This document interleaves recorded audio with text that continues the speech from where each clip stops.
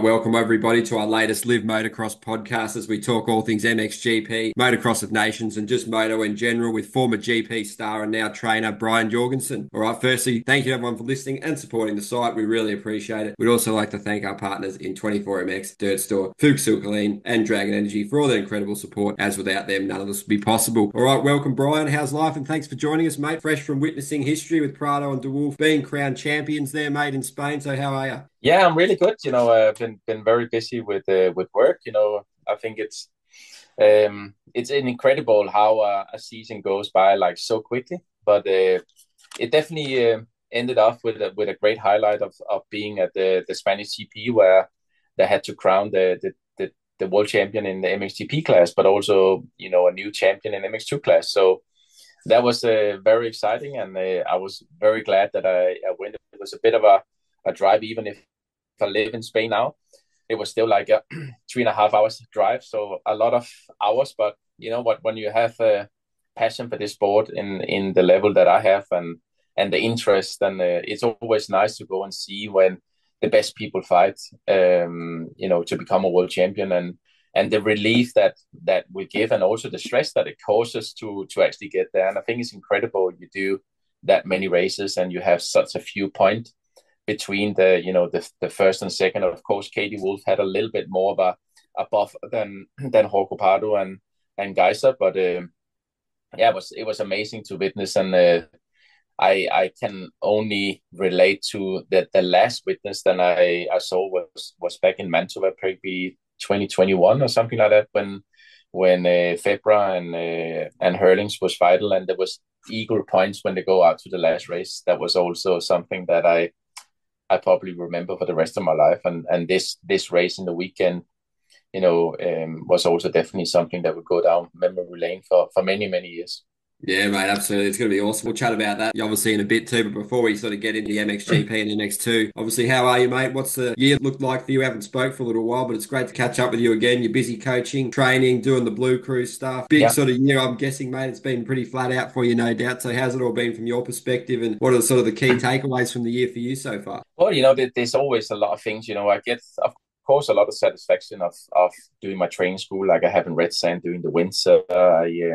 I work with many different levels of riders, and I can honestly say that every rider gives me kind of a satisfaction, no matter if they want to become a world champion or European champion or even national champion. But as long as I can see that they are progressing, and obviously as a coach, you wanna help people, and you wanna see that your tactics and ideas that you have built up over your own witness of failing and making mistakes pays off to those riders, and that makes me really happy, and that's something that I'm very, very happy and humble about, that I actually have this skill to actually help other people to become, obviously more fast, but also, the main goal is to become more safe and be more aware of the mental aspect of riding the motorcycle. It doesn't only come from from going out riding, but it also comes from physical preparation and mental preparation before you going out riding.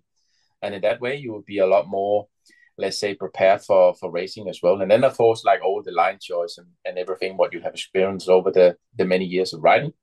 So that definitely, it was really nice. I also had the pleasure to follow the Blue Crew rider that won the Blue Crew 125, you can say, masterclass last year. So he basically get a free ride with JK Racing. And this year was a guy called Giorgio Orlando. Obviously, at the first round of the 125 European EMX Championship, he crashed and broke his collarbone. So that was a bit of a bummer, but he came back. He lost a couple of GPs. He didn't heal up the same way that Simon Langenfelder did in 1 week. So I don't know how to do that, but anyway. So it took a little bit longer, but no, it really immediately make me happy, helping those people and guiding those people to not only to be more safe, but also being a little bit more mental prepared for what they have to go out and do. So it's great to be in the corner. I know that for a fact that I cannot change a lot during the weekend, but I'm trying to put small pointers in with everyone and try to create a lot of routines for them. So making sure that they eat and warm up and do everything what is it takes to be, consistent. So yeah, and what else? And yeah, I've been having some different training schools in the UK. I started up with Jeff Parrott and Yamaha UK. We did a training school with the Blue Crew there, and probably gonna do quite a lot more next year. And yeah, then what else? Then I've been doing some cycling myself and trying to keep fit and riding a little bit. I was supposed to do the World Vet this year in Fox Hill, but unfortunately, going in preparation up to the World Vet, I had a big crash, which was actually set me back with a little bit of a thought that maybe it's not so good to come unprepared. So because I knew that I had only a certain time available to prepare myself to get my consistency of my riding in. And after that moment where I had to take like almost a month off because I made a small crack in my skateboard and I had quite a big crash. I mean, that crash was actually that big that you don't want to do that in my age too many times, I'll tell you that. So it kind of also scared me a little bit because, I haven't crashed on a motorcycle for the last 8 years. So, and then I made this massive crash where I went over the bars and I just got thrown on the floor. And I was actually thinking, why do we do this? Why do you do that? But it's also, even you are a coach and you try to teach people not to crash. It's just something that comes sometimes and you don't even know where it comes from. It's just incidentally just happened, You can look back and you think, oh, could have done a little bit different. But here it was a short shift, from corner to like a step up. And basically the bikes just start making wheel spin. So the gearbox became really short. And because I always move my feet to get back on the pressure points on my balls of my feet to create more traction, I didn't have time to shift gears. So it ran out of power and I went over the bars. But luckily enough, nothing major happened. So, but then I couldn't do the race. So I was really sorry for that because I was riding normally for Rob Hooper. He prepared all the bikes, and that's where I started in my professional career with him in 1996. So it would kind of be fun to do like a reunion. But anyway, I went to Fox Hill and I saw the race, and obviously what happened actually was that both of the bikes broke down. So I would have probably maybe not raced anyway. So, but anyway, that was another side to the story. But I was really pleased to be there and see all the all the riders and doing good racing. It was enjoyable. It's a massive event, that one, isn't it, mate? There's so many people from all over the world come to enjoy it. It's almost bigger than a GP round, isn't it? Yeah, it actually is. It's quite amazing. Obviously, this year as well, on Saturday, it was really rainy. So they didn't do any riding on Saturday. So they did everything on Sunday, which really compressed everything. So maybe my prediction of not doing it maybe came to its right because I knew, anyway, to come back and ride motorcycle, in front of crowds and who you have been, it's quite stressful. A lot of people think, oh, can you not just do it for fun? Yeah, I can do that. But, I became who I became in the sport because of certain reasons. And that's because I'm a performer. I want to do my best. And my natural instinct is to win, and to do that, I need preparation. And when I couldn't get that, I knew that, this I'm not going to do it because this is going to be, you don't go around Fox Hill just doing your best if you don't prepare yourself to be the best, So, but it was nice to be there. So that was a bit of a highlight that I really look forward to do, come back and race. I didn't, basically I don't care if I win, but I want to give it my best shot. And I do a lot of cycling, a lot of training. So it's not like I'm unfit, but I'm unfit on a motocross bike because I only spent maybe since my mom died, I probably only spent like, 5 hours or 10 hours a year on a motorcycle bike, so you don't get fit. It's also about grip strength and everything else. Yeah, it's just those reps, isn't it, mate? You just need to get the consistency and the continuity, and it's a different kind of sort of fitness, like you were saying, mate. So you really need to be dialed. But no, we might see it out there next year, mate. But obviously that's sort of brought a few things into focus, mate, just how brutal it can be. One false move and it can be pretty nasty, can't it? Yeah, definitely. So it definitely took me a little bit down, memory lane, thinking, my company is actually depending on me. And if I make a mistake, will sometimes I will do, because I'm also just a human. It can have high consequences. First of all, for myself, because I'm not falling in the same way that I did, 20 or 30 years ago, for sure. But also because I am the only, person in the company that can run the company. So it kind of gave me a little bit of second thoughts. I still enjoy to ride the bike, but I'm not sure if I'm gonna compete.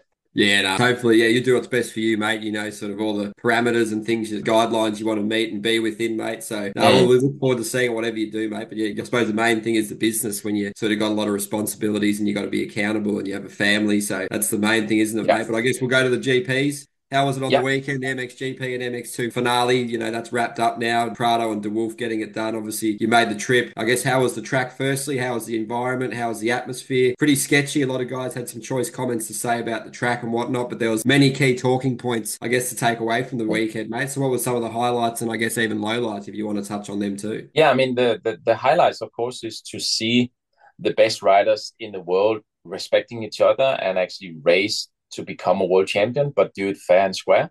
So if I have to start out with, with MXGP class, with Geiser and Hugo, I think for me that was amazing, to see those two people battling out and to do it fair and square.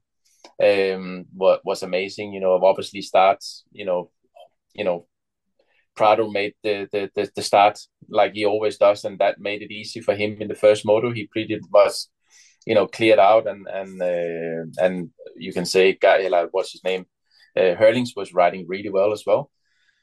And second moto, when he had that little points gap, I think he had 12 points or 14 points going out to the last moto and something like that. And you could see that he took the start. He pushed really hard. He could not really pull away because Hurlings and Geiser was straight on his rear wheel. And he made a small mistake. And then he said, okay, this is it. This was like 12, 13 minutes into the race. I was standing straight in front of it, and he almost went off the track because he cross-rutted when he landed after the right-hander after the start. And he kind of, there was 4 people on the line. There was Geiser just behind him. Then there was Hurlings, or the other way around, and then Febra. And those 3 or 4 people that was just behind, he kind of just like, okay, I'm pulling over to the left side. He just went all the way left on the right-hander, and he just let them pass, because the only way that, Geiser could win a world championship was only to take him out, to take Prado out. So he just pulled really nice to the side, like all the way to the left, and just let him pass, so he didn't have any options. Not that I think that, Geiser is such a cool guy, and I think he have a lot of respect for the riders as well, because how difficult it is to win a world championship and actually to beat him. So I didn't feel that he was ever going to do that. But anyway, Prado left no option on the line, and he just fell back to 4th place and rode it home. And I think that was very, very clever again, the way that he had planned the season or not planned the season. You can say Geiser maybe also a little bit unlucky. I think it was in China when he landed and his foot peg broke off, or let's say it broke the bottom of the bolt off, so the foot peg was turning around because it have 2 bolts. So basically, when I saw it on TV, I think the foot peg is still on. Why does he carry on? Because only if it's a little bit bent. But the mechanic told me, because Marcus was my old mechanic, which is now the chef HRC mechanic, from HRC, I believe. I'm not sure if I get the title completely right, but he's definitely one of the main guys at HRC, and he told me, yeah, but one of the bolts fell off, so the foot peg was just flipping around all the time, so it was very dangerous for his feet, because the feet will always come off, and then if it comes off on a jump, you never know if your ankle and knee's gonna go as well. So yeah, you know what, just really respect to those 2 guys, and I definitely think, to be honest, both riders are capable of winning, and both riders are incredible riders. But I would just say that Prado just had that little bit upper hand, with his riding style, and you could see that, when you stand him and see him fighting for a world championship, you didn't even see the bike revving. You didn't even see him, rushing things. He was like almost riding with a concept less is more. So he was just so perfect the way he braked. And I actually watched one specific line, and I was just standing there and I was filming it on my phone just to have it as a memory when I do training school, because what he does, he see the tracks with a vision that is so wide open. So there was a right-hander before the finish line, before they go into the start, left-hander. And there was a lot of braking bumps in the outside, or let's say in the middle of the track to the inside. But when you take inside, you come to like a really bad angle on the corner. So most people want to be outside. So there was a rut on the outside with bumps in. And then there was a line maybe that far out where nobody ridden. It's been already ripped. Nobody used that line. And he was just using that line, and then he jumps around, he went around the bumps and just dropped into the line. And you know what? It's for normal people to see is like, yeah, okay, what does that make? No, but when he do one like there and he gained maybe 100 of a second in that corner, he would do it on 16 different corners. He would do a little bit different, missing the bumps. So he makes sure that his braking is 100% straight. And it's just something that, when you've been a rider and then you are a coach, it's just something that you stand there and thinking, wow, he see that, there's 30 or whatever riders in the field, top 15 are amazing fast, almost as fast as each other. And there's definitely like, 7-8 riders that's on the same level.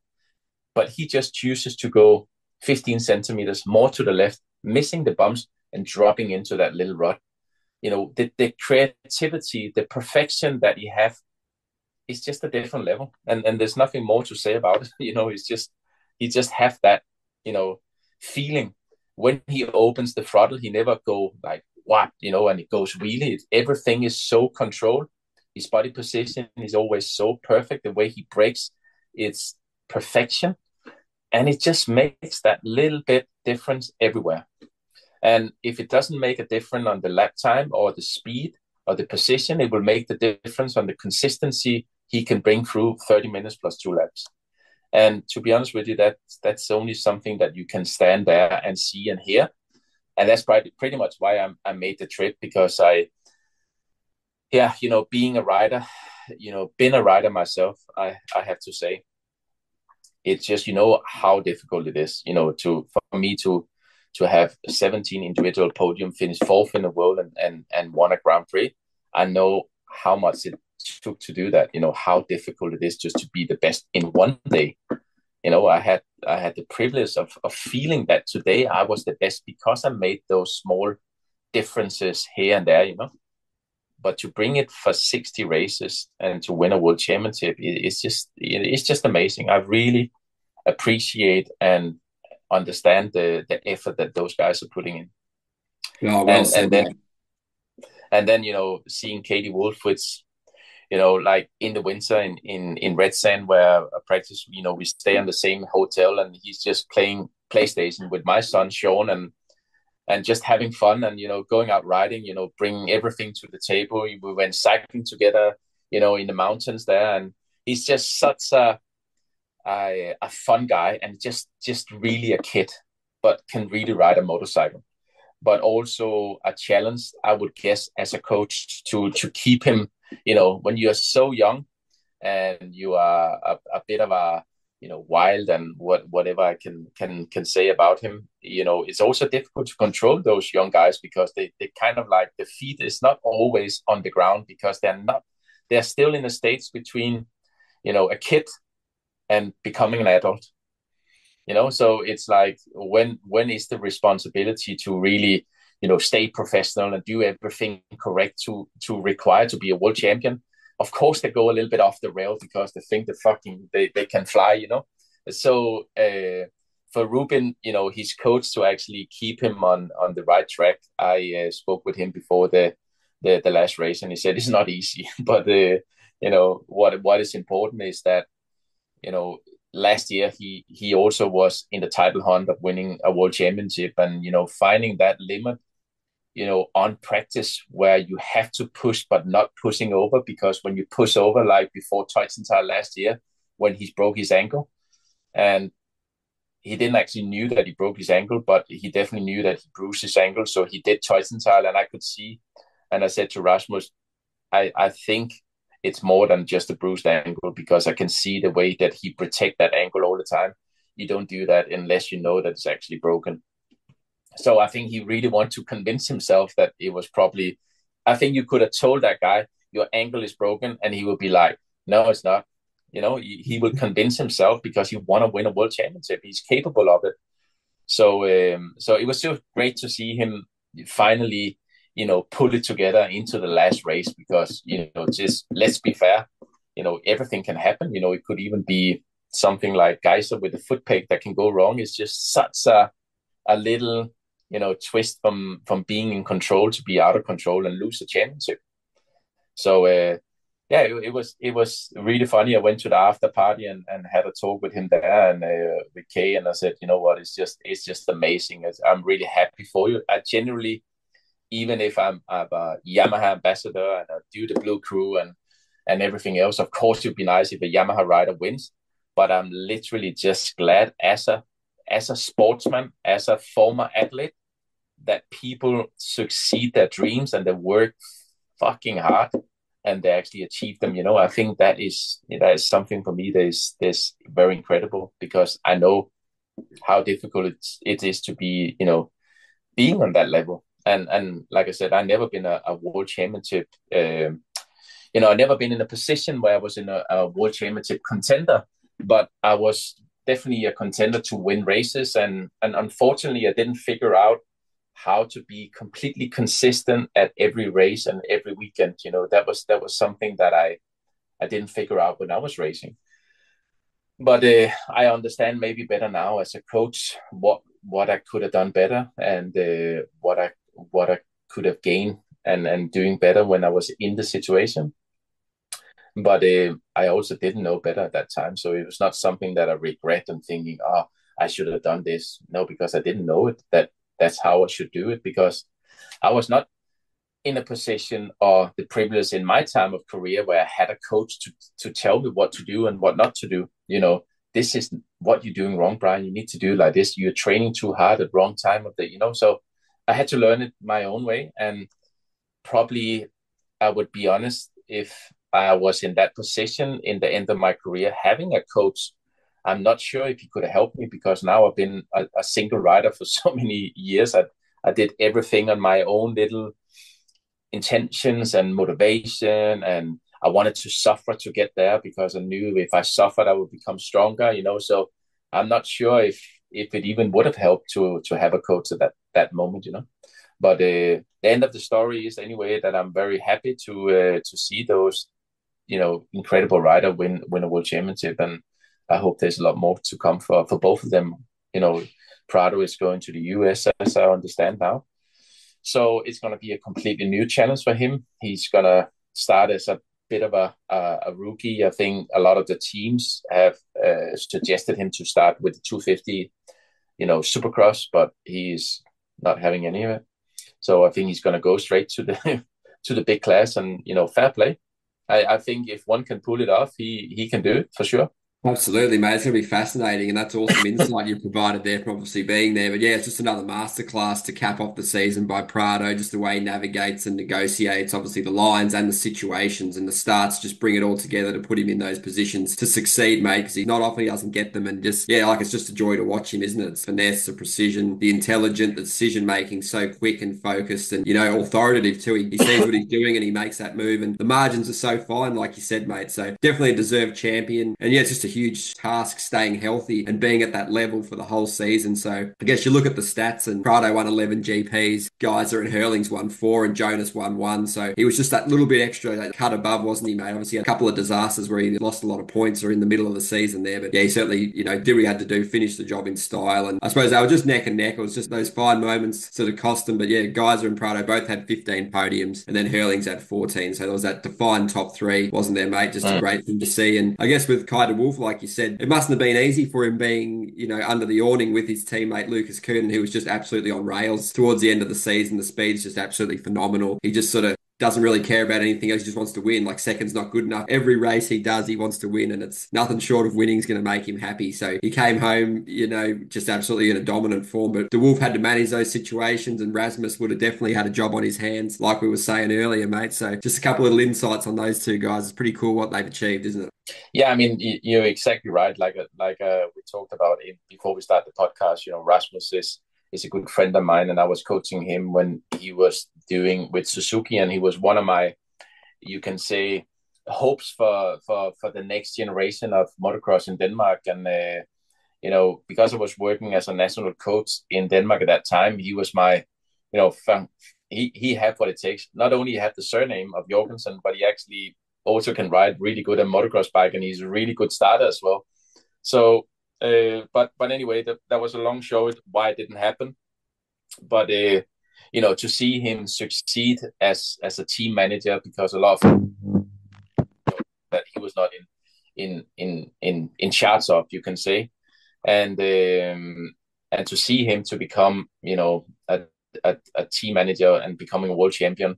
I said, anyway, Rasmus, before the race started, I spoke with him and I said, you're going to win a world championship no matter what. So, you cannot fuck this one up. So that's always good. That's a good start, But, to manage those two characters, and not only you have to think about your managing the riders, which both want to win, they would do anything what it takes to win. If those two riders came head on head, you will just, even if they get team orders saying, you have to, treat each other with respect. We're riding for a manufacturer that you have to live up to a certain image. But I am not sure if they get head to head and they, how that's gonna end up. I think that could end up on either side, to be honest with you. But to manage, like you said, that stress, like I said to Rasmus. So how is it like managing those? So when you pat one on the shoulder, you the other one is watching, and then you have to go and pat that guy on the shoulder as well, because otherwise you feel, and it's kind of childish, but that's just how human beings are. We are as a human being. We watch, and even now you have to think about the riders, but you also have to think about the parents. Oh yeah, so he gave 2 clap on the shoulder on K. Why doesn't he give that on Lucas? I can just imagine and how difficult it must be. And if that guy is winning, or he took the start, why is my bike not as good as his? Does he run a different engine? You never know what people are thinking. And the other way around, when Lucas is winning, or Kate, it would be vice versa. Oh, he had better suspend because the bike was much faster than mine. And next weekend he would be winning on that same bike. So it must be so difficult to manage and keep, because then you have the fight between the riders, maybe even the parents, but then it comes down to the last factor, which is the mechanics start splitting up in their little team because we want to win. Lucas have a Danish mechanic, which I know quite well, and he's with a French guy, and then he's good friends with Rasmus because he worked for Rasmus, speak Danish, and then I don't think Rasmus have either side who wins. He, of course, as a team manager, you have to be straight down the middle, and whoever that wins is the best rider. That's just the fact. You give them the best opportunity, both of them, and it's basically up to them how they manage things. But he said it was. I'm not going to go in details, but he said it's quite a stressful situation when both are winning. One weekend that one is winning, and you're like, okay, he's fighting for the world championship. Then the other guy start winning 2 races in a row, and it's like, it's not easy at all. But I think, with Rasmus, he's always very, very straight down the middle. He gives the best rider, you can say, give both riders the best opportunity, and pretty much leave it down to them. Do your job. Whoever that want to sacrifice the most, want it the most, will win the race. And also with a little bit of luck, of course. You cannot. I don't believe you can win a championship without being a little bit lucky. If you have to say a little bit luck with Prado, he was lucky because Geyser landed on a rock in China, I think, and broke, one bolt, which it probably happens 1 out of a million. It's sometimes it's small things that can happen, and that's why it's always so important as a rider to keep focusing on yourself keep believing that should happen. And when I spoke with Decali, with the son of Decali, he said the difference this year was that Prado, even if he lost points and he lost a race in Portugal, he still kept believing that we're gonna win. And that probably made the difference. I'm all about by visualizing and manifesting your success. So when you can be saying to your success, you just lost, one race, 25 points or 50 points or whatever he lost, and then guys took over the lead. When you can still manifest and you can still, think that you're gonna be a world champion, I will keep fighting. I will keep doing my own thing. I can only do as good as I can. And then he get handed that points back when Geyser lost 25 points. So suddenly you the championship just changes in, a split second. But if you don't believe between that process of Portugal and China, and you keep giving up or, then 25 points is not enough to gain back because you already lost that. But because he kept that, believe all the time, he was always second. If he couldn't win, he had some bad races for sure. And there was probably times where he lost hope a little bit, But the majority of time, he kept believing that he can win that world championship, and fucking he did. So fair play. I mean, fair play to him, I must say. Yeah, it was so impressive. Obviously, yeah, it's just a long season. Those qualifying races with the points just add to everything. And it was a bit funny. Obviously, last year he didn't really win that many GPs, Prado, but he was always getting in those positions, like 2 of the 3 races on the weekend. He would get it done. And then sort of Geyser was sort of the Mr. Consistency this year. And then he had that drama at the end, and that was ultimately what cost him. So it's a really interesting dynamic how he's won those 2 titles. And obviously this year it was completely stacked. Obviously, he had Hurlings and Geyser, to really fight him and push him all the way. But and then on to MX2, it was obviously Lucas Coonan actually got 9 overalls and Kai de Wolf's got 7, and he was managing things well at the end. And Everts and Sasha got the other 2 GP wins. So it's KTM group dominance, wasn't it, made in that 250 class? I think they got over 50 podiums combined overalls. It's crazy. And then the MX2 Moto wins, he had Coonan with 18, de Wolf 11, Langenfelder 4, Everts 3, Adamo and Coonan 2. So obviously not the title defense Adamo wanted, but lots to unpack from that MX2 class. And I guess just the way de Wolf will sort of learn to manage those situations, because he was under a fair bit of pressure on the weekend, the tough starts, and the first moto didn't really go too well, and he sort of worked his way into the weekend well. He obviously had a few moments and he remained calm, so that'll really hold him in good stead for the future, won't it, mate, for future title battles? Definitely, and what I did say to Katie Wolf, because he probably didn't like to hear it, and I comment also on his I think it was Instagram, that incident that happened between Simon Langefelder and Katie Wolf. I believe it was Turkey, yeah. And to be honest with you, if we have to get in on that subject, I think it was maybe not fair for Simon Langefelder to be that hard on a championship contender. He would probably not like it himself if he was in that position. But to be perfectly honest, Katie Wolf shouldn't have opened that door. He shouldn't have let that opportunity open. So that's what I say sometimes. You also have to be a little bit lucky, because the way that he felt there could have had high consequences. So when you reveal the season, I think he will look back on that incident, being honest with himself and thinking, I was pissed off with Simon Langefelder. He took me fucking clean out. But I'm not sure if Simon Langefelder attention was the same as looks. It was like 2 lines came together. He was probably thinking, I hope you're going to shut off, because I am going to keep this thing wide open. And Katie Wolf didn't see it coming, which he will definitely look back at, and he will thinking, I will learn from this. I will never open that door. When I'm in that position, I will never open that door like I did there, because that could have been finished on the championship right there. So I think, did Simon Langefelder, was he a little bit hard? I guess that KTM organization probably had a word with Simon and said, don't ever do that again. And on the other hand, I think Katie Wolf will learn from that mistake, thinking, I will never open that door and letting that opportunity ever come to me like that again. So that's what I'm just saying, that, it's such a little thing that can happen. You open the door, with thinking that you can come fast, and suddenly there's no space.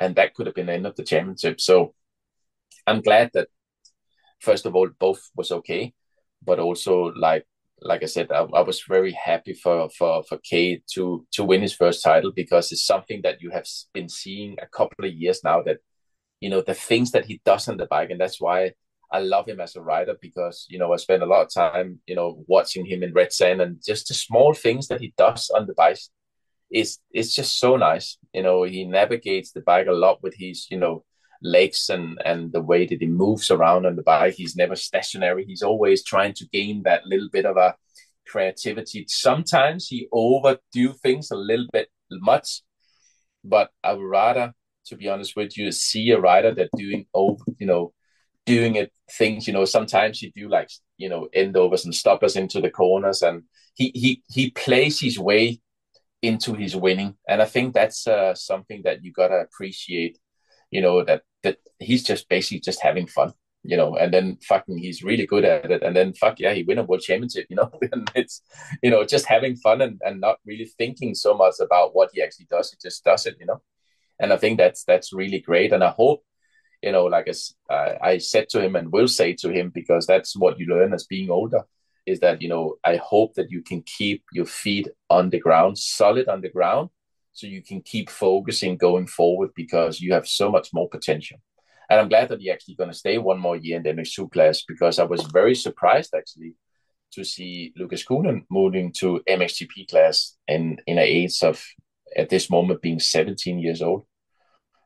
Is I think that's, for me, very, very young.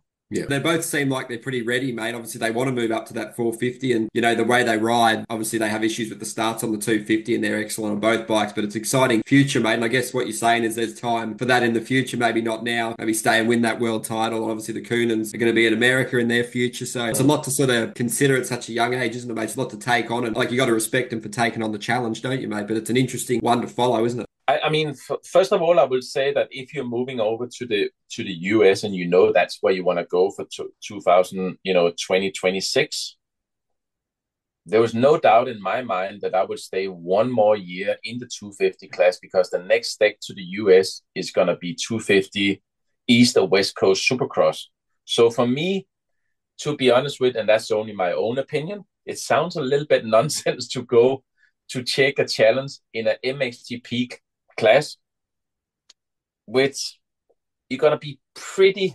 I mean, I'm not saying that he's not really good, because I think he's an amazing rider, but I still believe that MXGP class, even if your name is Prado, it took him years to actually figure it all out, because, to ride a 450 seemed very easy, but to race a 450, and one of our friends, Bobby Bruce, he confirmed me that he went on the 250, and then he went on the 450 practicing, and everything like that, because of the whatever circumstances there was in the team. He wanted to do the MXGP class on the 450, and he said one thing is to practice, but another thing is to race that fucking 450 for 30 minutes plus 2 laps. And he is just a beast. And when you're going wide open, and you have to consistency do that lap after lap, controlling all that power, weight, everything is just something that I would not even think was possible. It's so difficult. And that's what I'm a little bit surprised about. Such a good rider, being so young, with potential of winning a world championship in the MX2 class, moving to the US, gonna use MX2 bike. I just don't. I mean, I just, as being me, in my opinion, I just don't see the point. But yeah, that's just me. What do you think about that? It's an interesting one. If obviously you want to make that first step at such a young age on the 250 class in America, it would obviously logically make sense to stay on the 250 and then, make it happen, sort of natural progression almost. But yeah, the 450, I suppose you got to admire him. He's very determined, very driven, always wants to test himself against the best. Yeah. And he obviously feels he's ready. And those lads, they ride a lot as well. They just love riding anything really. So they just want to compete. And they're a bit like Hurlings in a way. They just got that fierce desire to always win and show up and race and just, put a flex on other people as well. They don't really care care what other people are doing, but they like to get that sort of one up and get the ascendancy, which is like what all racers do, I guess. There's a little bit of mind games going on in there too, which add for a bit of excitement. But I remember interviewing him a couple of years ago now, almost before his first season in MX2 officially, and he just won a race in Spain, like a pre-season Spanish championship race, and just so cool, calm, sure of himself, even back then before he'd obviously done what he's done now. So definitely one of the biggest talents in the sport, a phenom, got all the potential in the world. But yeah, it's just, I don't know, I guess he's driving that move, that's the key thing. I think, even at the Nations, he wanted to ride that 450 and test himself against Jet Lawrence and Herlings and Fever, and obviously that's not happening now. He's on the MX2 bike, but it's going to be super cool just to see how his career plays out, isn't it, mate? Because there's so many different pathways you can take and sort of key forks in the road, and you look back on some and you regret them, and you look back on some and the risk was worth the reward. So that'll definitely be the case for him, won't it? Yeah, I mean, he can, maybe he can pull it off. I'm not sure. I'm not going to be the judge of that. I'm just saying for a logical point of view, if I was planning my own career in with his opportunities, I would like, I'm going to stay one more year here, and then I'm going to go to the US. I'm already familiar. Probably go, maybe with KTM, whatever, or maybe with Kawasaki or whatever. I don't know what the deal is, or even with Honda, maybe. I don't know. I've heard all different stories. But this is just my natural instinct. That's how I think. But like you said, it's a challenge for him. It's his career, and I hope for him he can pull it off. And but to clinch a title on his first year in the MXGP class, I'm not saying it's not possible, but it would be unlikely, that he can do it. Because Geiser did it, which was completely surprised. For him moving from that Honda slow 250 Honda, which he rode absolute the best capability he could on that bike, to move up to the MXGP class and become a world champion in his first year. I didn't see that coming. I would have thought he had so big crashes because he was not treating that 250 with any respect. He was just pinning it everywhere. But that's because the bike didn't have power, so he just had to ride the absolutely out of it, and obviously with his talent, and he figured out, I cannot do this on this bike now. I have to be more smooth, and then he took that a little bit of aggression style in to be smooth and consistent. But we have seen some crashes, in Medley as well on that big step up where he had that big crash a couple of years ago where you thought he's dead, and he just jumps up before the bike stopped, cartwheeling and just jump on the bike again. You think, how did you do that? So I'm not saying that it's not possible, but it's going to be interesting to see that challenge, and hope for the best for him. Unless the plan is to go 450 Supercross, which is probably way too big a step against those guys that have been doing it for most of their life. It's such a huge task, obviously, like you're saying, to ride Supercross and then to race Supercross, like Prado found out. He actually handled it really well, but to step up, before you're 20, essentially, against the Lawrence brothers, Tomac, Sexton, Webb, Plessinger, Anderson, Roxon, Jay Coop, Mookie, Christian Craig, that's elite riders, and that's just to get a top 10 is a huge challenge for those guys. So to do it, unless you want to do that 450 step, which is extremely unlikely, it is a tough one to sort of work out why in some ways, isn't it? Yeah. But anyway, unless you want to stay in GPs as well, that's a good option if you wanted to stay in MXGP, but I don't think that's the pathway, is it? No, I mean, I also don't know his options. I'm not, KTM, so I don't know. Maybe it's the KTM that made this call and said this is your option. Who knows? But that would only be him that knows the truth behind that. But definitely a couple of different changes. There's a couple of other MX2 guys that are moving up to the MXGP next year. One of them is Mikkel Horup, which is obviously being Danish. I'm going to be very interested to see and who he's going to sign with and what team he's going to ride for. He had a great year, didn't he? Yeah, it was really great to see him because always that he had potential. I think still a little bit up and down, but I think overall he had an incredible season, and with the Triumph coming in and having two riders in the top 10 in the world is just I never heard of in my life, and that is just a massive congrats to Triumphs of actually doing that. Coming in that didn't. There was no bullshit. They came in with all the structure, and you think, but let's see if the bike can actually ride. But fucking they backed it up. I must say, big respect to this company and the people behind it, because they proved that was not here just to for the show. They was actually here to, to do some serious business, and they definitely did. So well done to them.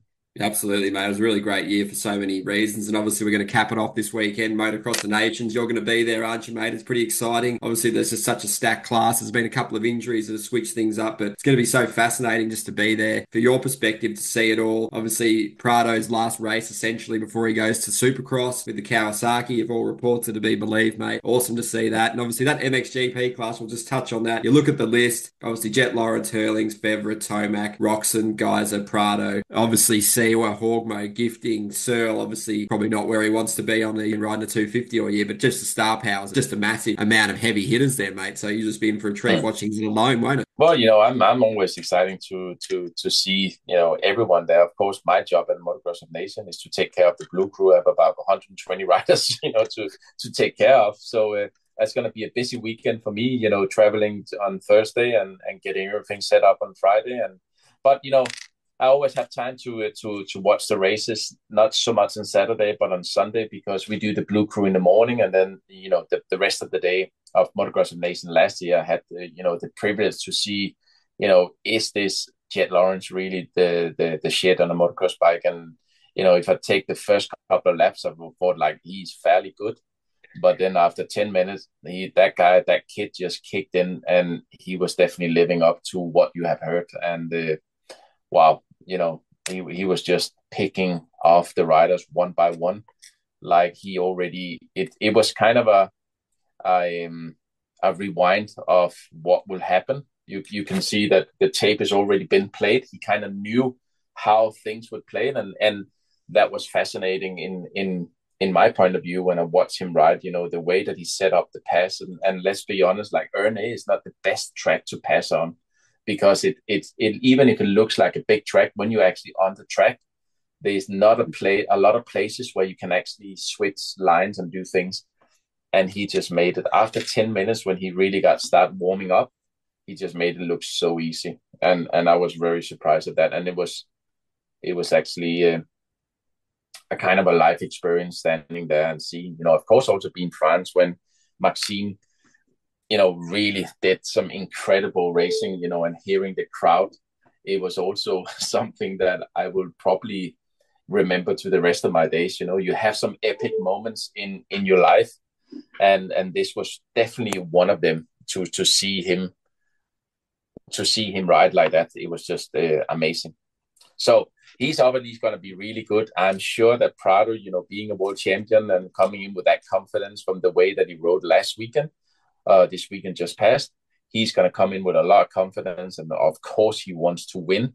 The Spanish team, in my opinion, maybe doesn't have the team to be a top contender, but you never know. That's the great thing about racing, you never know.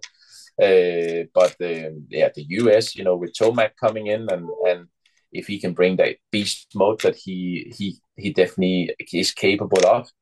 And Ken Roxon is going to be a surprise, a little bit like last year when he hosted, I think, the second moto and was leading for some laps.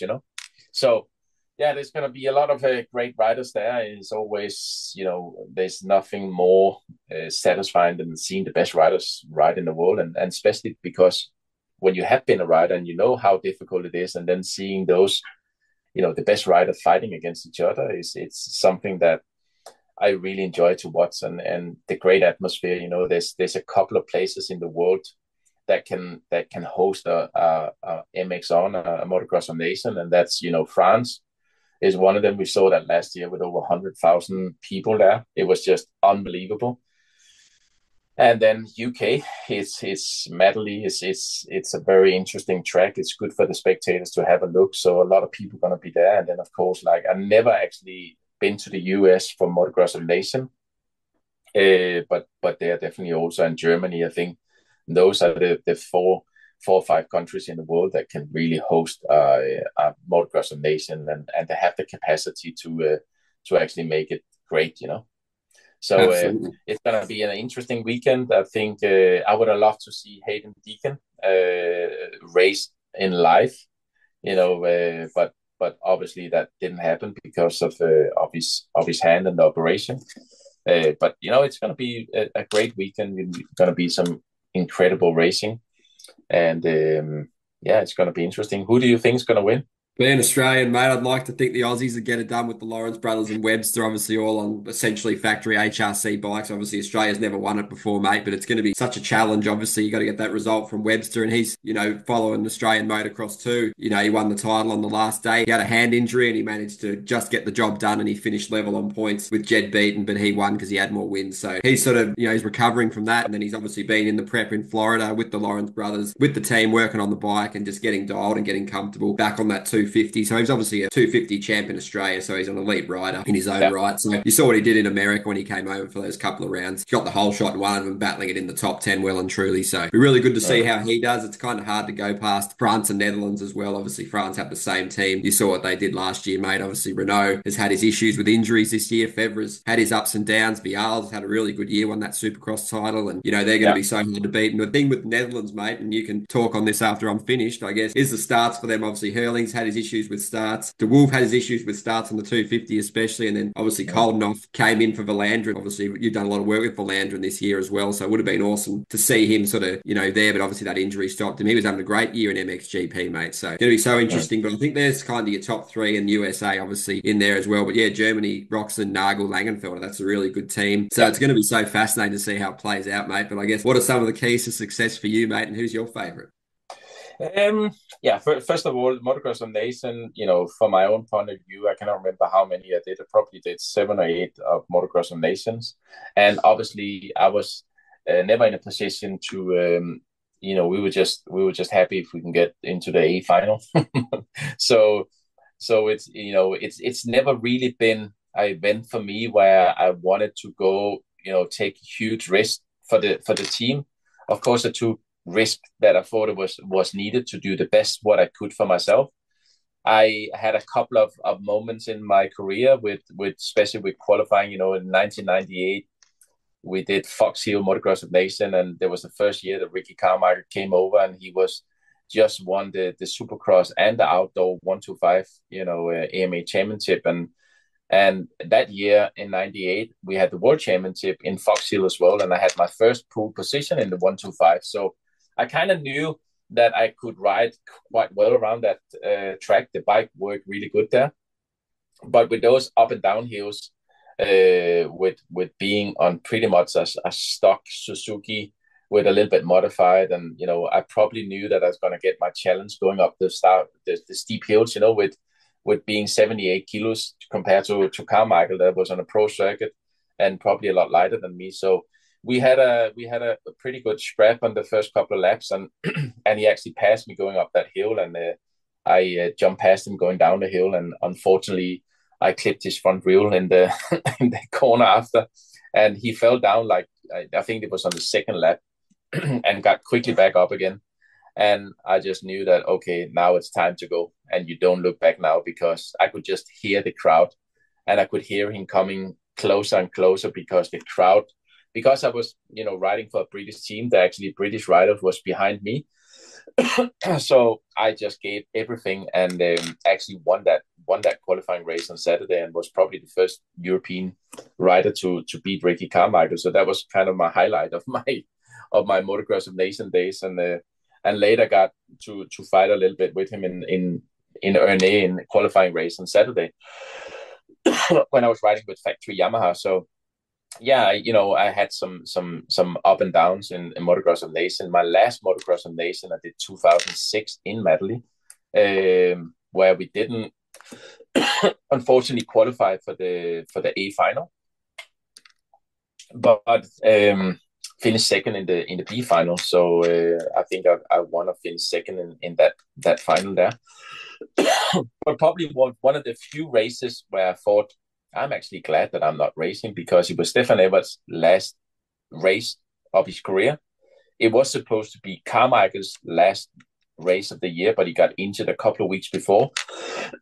Sorry. And they sent James Stewart instead. So now there was James Bubba Stewart against, Stefan Everts, which was probably one of the most legendary and incredible epic races that I've ever seen in my life. When Stefan Everts passed James Stewart on the outside, standing up in those deep rut off camber, and it just made him look like an like an amateur, and just pulled away. And hearing the crowd and everything behind Stefan there, and yeah, it was amazing. And like I said, for myself, it was my last race at Motocross of Nations. So I'm really looking forward to go there and race. And I don't have any favorites. I think always, as a former rider, I let the best man win, and that's how I see it. But this definitely gonna be interesting, because in every team, and that was the same last year, only France probably didn't have a weak link.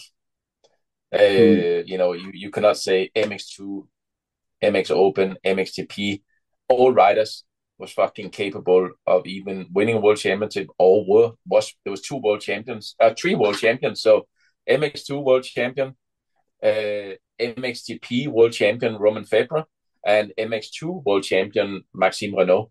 So when you have three world champions, there's not really a weak link. But Australia had, two good, and I don't remember the third rod, but it was a little bit weaker link compared to the Lawrence brothers, because they are so incredible good, So, and the same with Germany. Roxen did an incredible race. I don't know who was the second and third rider, but every team pretty much have like a weak link, and that's why I think France, of course, have a great opportunity. Maxime have to ride up to his best capability, but we know what that kid is capable of for sure.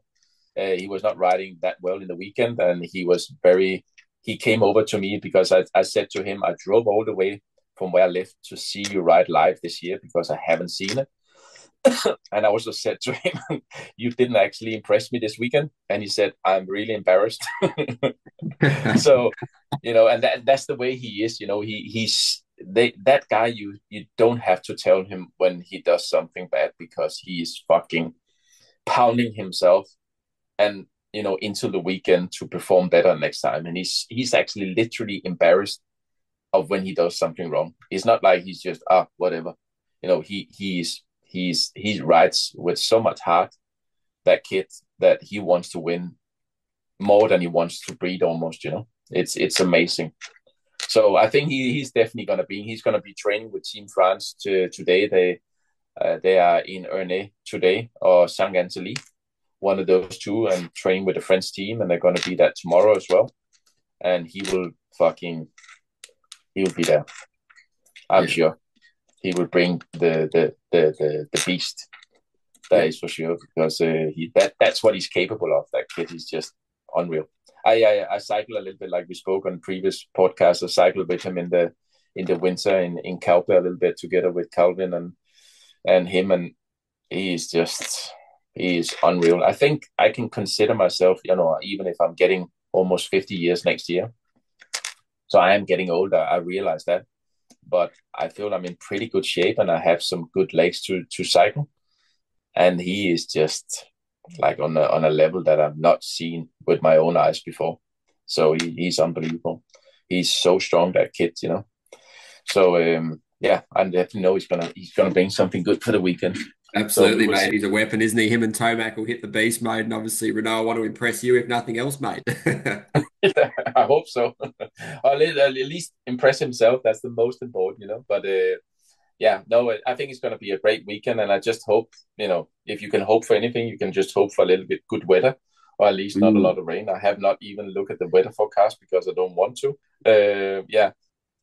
And we all know that even if we look at the weather forecast, it doesn't matter, because it can change so quickly anyway. But I'm sure it's going to be an epic Motocross of Nations, no matter what, and the British fans are going to make it count. So, and I'm sure the riders are going to do that as well. So looking forward to it, and mostly also looking forward to work with the Blue Crew again. It's an amazing event for those small kids, 65, 85 and 125, coming to ride, and ride in front of hundred thousands of fans. It must be amazing to be 7, 8, 9, 10, 16 years old, riding and racing in front of that big of a crowd. So I'm really excited. There's a lot of parents there, you have to control, and there's a lot of questions, but to be honest with you, it's all worth it when everyone is having a good weekend, and the best will win anyway. No, it's going to be awesome, mate, and I hope you have a great weekend as well. That sort of wraps up to the hour, mate. So yeah, definitely like to thank you again for joining us, mate. If you have any final thoughts, you can share them too, mate. But yeah, it's been a ripper podcast, and we'll definitely do another one. Yeah, no, I just want to wish everyone, a good motocross nation, and if anyone looking for coaching or whatever, they can go in on mx8.dk